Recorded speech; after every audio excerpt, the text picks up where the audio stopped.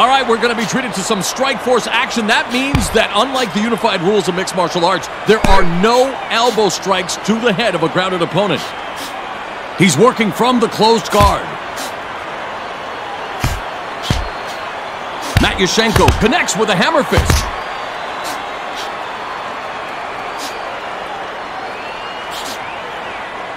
Nicely done as he passes the half guard into side control. That's it, way to go. There's a nice looking punch. Oh, nicely done as he catches that punch. Ooh, great reflexes on display here as he catches that punch. Oh, nice, he caught that punch. Great timing. He's got his posture down now in the closed guard. He hits him with the left.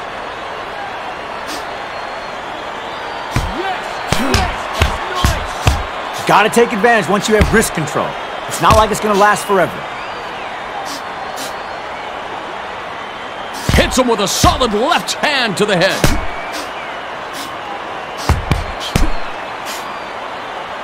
Nicely done as he passes the half guard into side control. He's able to move to full mount. Couture throws a beautifully delivered punch. Keep it going! Matyushenko scores with a shot to the head.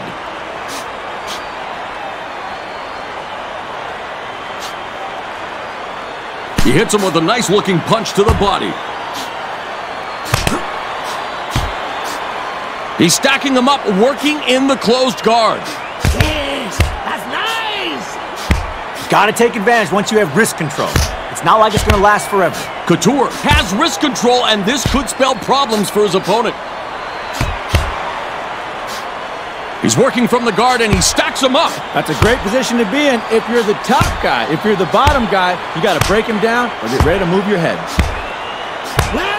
Is this the beginning of the end? What a shot! Oh, man, he is taking them to school with these strikes, teaching them. Oh, the ref has stepped in. He's waved off the fight. It's over via TKO. What a memorable way to end this rivalry fight. What a finish. This is one I won't forget anytime soon. Here's our announcing the official decision. The winner by way of technical knockout, Randy the Natural